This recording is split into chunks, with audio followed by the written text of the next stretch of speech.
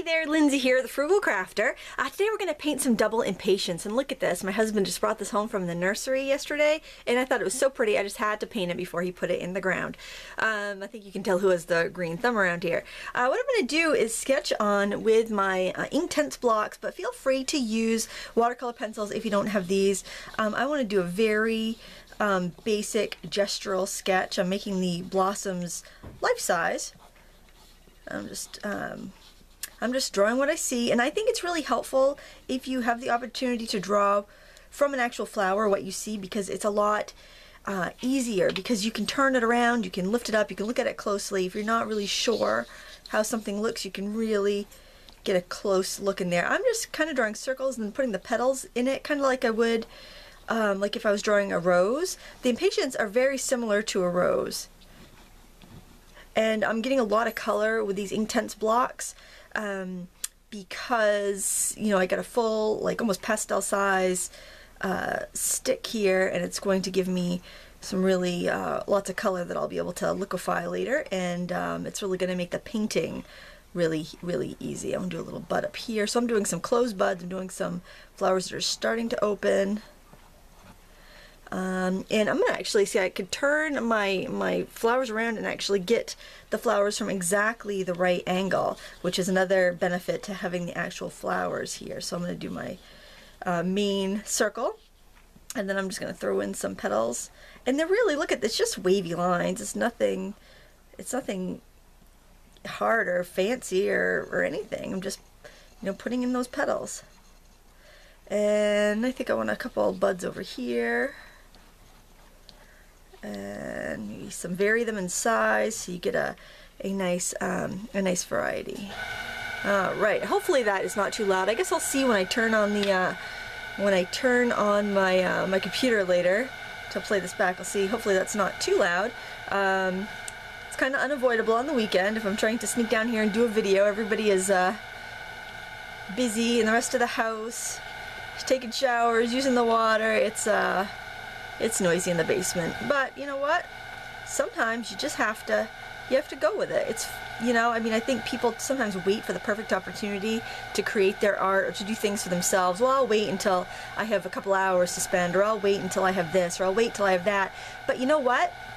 That time doesn't come. If you keep waiting, it doesn't come. So you need to just, you know, when you feel inspired, you want to take a few minutes to paint, you just got to take it and you got to do it, and don't worry about it not being perfect and not being the perfect time.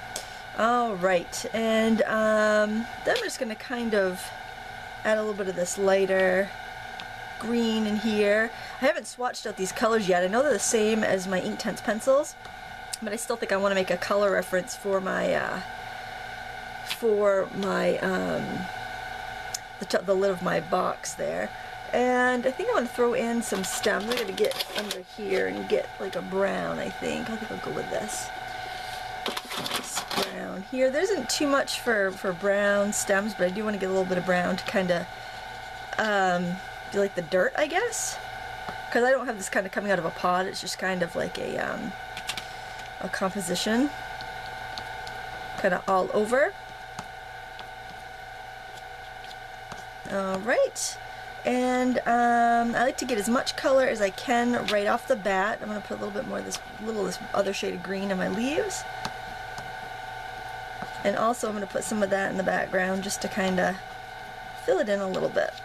And I'm going to use a water brush today.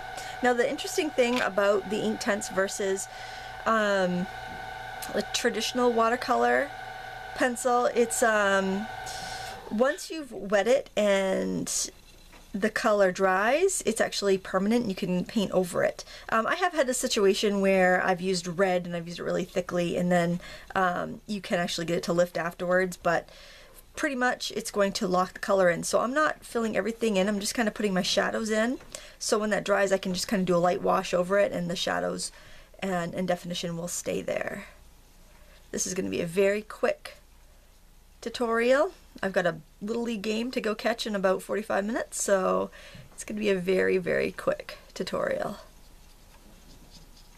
Just going in and throwing in all my details. It's fun to be working right side up. I'm still getting used to it though. I keep wanting to do everything upside down, but I've rigged my camera up so that it can actually be above my workspace, facing down, right set up. I'm still getting used to it. I'm known at the end of the videos to like turn my painting around and say, look, here it is, all done. No, wait a minute, now it's upside down. I'm using a water brush here, so to release more water, I just give it a little, sometimes I'll do this on my little tray over here. I'll just squeeze out some water, get a puddle if I'm feeling like and I can squeeze it out on a towel to clean it. If I feel like I don't want to have a big blob of water, you just give it a little squeeze and it releases more water. And now I can even kind of go over those first ones that I did, just to liquefy any remaining color and still keep my definition from those first lines. I saved up for these with a set of 72 Inktense. I recently bought them. I hemmed and hawed for a long time, but then I got a really good deal, so I decided it was time to take the plunge because I had been thinking about them for since they came out, I think, and I'm actually quite pleased that I got them. I'm really enjoying them, and I've only done a couple projects with them so far. They just came the other day. All right, so now from the leaves, I'm actually going to go not right next to where I have already worked because I don't want to bleed into any of the wet paint. So I'm just going to go in and liquefy these. Now if I feel like I need more dark, I can actually use the sticks of color like a palette and pick it right up with my brush. So you can use them like pans of color. I would just let them dry out really well before I picked them up and handled them or put them back in or tried to color with them again, because they will get your fingers all dirty and they might stick into your palette afterwards. So I'll let them dry out really well before I put them away. They also get really soft once they're wet, so you want to make sure that you let them dry out, because you want to make sure your supplies will last a long time. It's so nice to have a nice long weekend. You don't have to get anybody, well, we've had a lot of baseball games, but you don't have to get anybody up for school. It's just kind of your little pre-summer holiday weekend. In the States anyway. We have Memorial Day coming up on Monday. Everyone's getting their gardens in. That's what I planned on doing, but I really got cold feet, so I think I'm gonna have a pot of lettuce and basil and a few herbs and you know, take it easy. I don't think I'm emotionally ready to undertake a raised bed at the moment. I think that yeah, I'm not feeling very positive about that. I'm feeling like it's just going to be a big weedy mess in my front yard, so I've decided to scrap that idea. And I have quite a few containers around because my husband has a green thumb and he's done little container things all through the year, so I think I might just take over a few containers and see if I can keep those alive. My orchids are still alive though. That's kind of exciting. I got those for Mother's Day and they're still doing quite well. I don't know how long they're gonna flower for. They still have pretty flowers on them. Gotta soak them once a week, no more, and only for 5 minutes. I use a timer and everything. I'm probably a little too uptight about it, but they're so pretty. I want to keep them alive. Now, can you see that over here? You see when I put all my little sticks of color in a little pepper tray that I saved. You know, when you go to the grocery store, sometimes you buy the rainbow, you get the 3 colored peppers and they are packaged up, and I hate to see all that packaging, but then I was like, you know what? I can keep that tray. That would be perfect for just like putting my pastels in or whatever I'm using on a project, and it does work really well. All right, now I think I got one more leaf there that needs a little attention. Now for the rest of the background, maybe I'll try starting it with a water brush, but if I feel like this brush is too small, then I will just go ahead and use something else. You know, I do have a larger water brush though. I wonder if I get any water in it. I got this one right here. Oh, I do have some water. Let me try this. I have used it before, obviously, because I can see some staining on the tip, but let's just let me try that. Let's see how that works. I'll squeeze out a little. I got this quite a while ago. It was a set of 4 and it was at Jerry's Artorama, I think, and it was like $11 and you got 4 different sizes, and it was an Aquastroke brand, I think, and I really like these. It was the best deal I've ever seen on it. It does have the little valve in there so that you don't end up with too much color at once. I mean, too much water kind of splashing out at once. I've had the I usually love the Royal brand brushes. They have some really cheap water brushes, which are fine, but they have no reservoir. They have no valve in there, so when you squeeze it, you can't really regulate how much you get, and it also tends to leak if you're traveling with it, so you'd want to like empty it out before you went, you know, before you traveled, then fill it back up when you got to where you're going, which kind of, you know, you might want to use it on the bus or the plane or whatever, so I didn't think that was as useful. You know, certainly for what I think it was like 3 for $5 or something, it was cheap, but I really like these Aquastroke ones a lot better. And they have them on sale all the time. I think the list is like, I don't know, 30 or 40 bucks for the set, but they always have them on sale at Jerry's Artorama for like 11 bucks. So if you're looking for an inexpensive, high quality water brush, try that. This one is one of the Nijis, I think, which is excellent, but I mean, they're like 10 bucks pop at least. So if you want to save a little money and still get a decent brush, I recommend the Aquastrokes. That's if you know, if you order online. If not, I mean, you can get one of those Nijis at the pretty much any art supply or craft store has them. I like this really loose background. It might not be for everyone, so you know, that's completely up to you. I'm doing a very quick tutorial, very fun and expressive, and you know, that's how I roll. That is how Lindsay do. Still loving the True Facts. I gotta watch some more of those. Those are funny. There we go. True Facts is another YouTube channel. It's True Facts. It's actually quite educational, but I would say not for children unless you pre-watch the video. Make sure it's okay for children before you, like, let's say your kids can watch it, because yeah, there's some language in there that may not be appropriate on some of them, not all of them. It's really quite funny. And so that's, I mean, these are actually quite versatile. I'm surprised I talked myself out of buying these for so long, but I'm glad I finally bit the bullet, because they are a lot of fun. And this color, gee, I don't know what brown this is. I think it might be burnt carmine. It's because it's almost like a reddish purpley color. It's very pretty. And I am leaving some of the white paper showing. I like that kind of sparkle that I get there. Now let's I am using a bucket of water, because I have a bucket of water to clean my brush, but you can always just give it a squeeze and wipe it on a rag to get it pretty well cleaned. So just for little water brush tips for you. Now what I want to do here is I want to spread out any remaining color, really make sure it's going to lock down really well on these flowers. And the other thing I really like about these is I might get a little fussy and uptight when painting with regular watercolors. So this really forces me to be expressive with my strokes. I feel very comfortable being expressive with these. I'm going to go in with some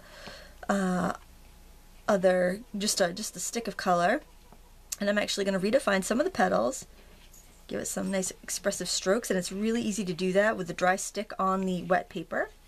So I wouldn't want to pick this up if I'd been using this one as a palette, like as a pan of watercolor. I probably wouldn't want to pick it up because it would be kind of soft, and it would be getting stuck to my hands, and then I would be getting fingerprints all over everything.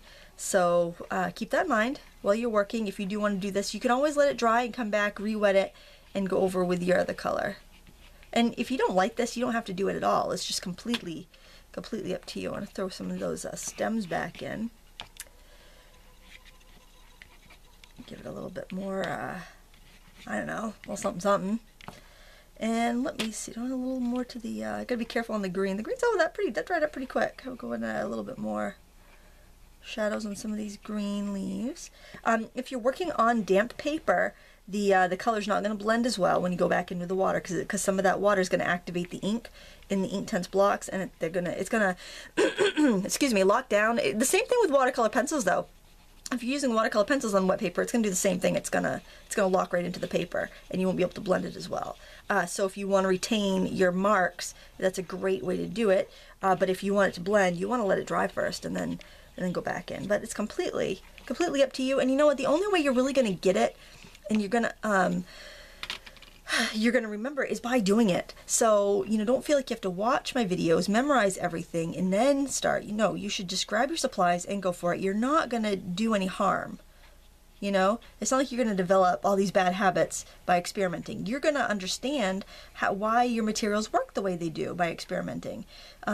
It's not like playing a musical instrument. Maybe it is. I'm not, you know, musically talented, but I don't think that you can develop bad habits, you know, by just jumping in there and experimenting.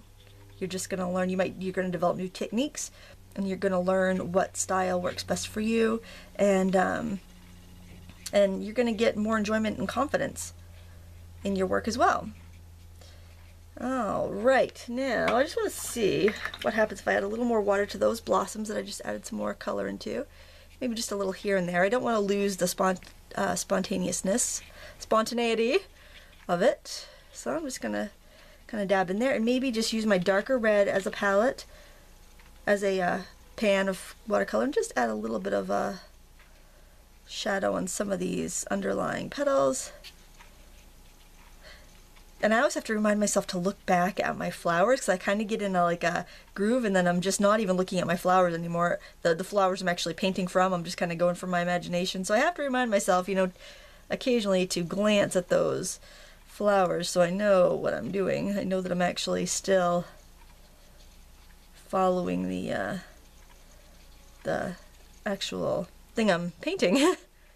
Alright, I think I'm going to leave it like that. I really like the spontaneity of this piece. It's very impressionistic, very loose, and if you have a hard time loosening up, I think this would be an excellent project for you to try. I want to thank you so much for watching. If you enjoyed this video, I would appreciate you subscribing to my channel, sharing it with your friends, and giving me a thumbs up. Thank you so much for watching. Until next time, happy crafting.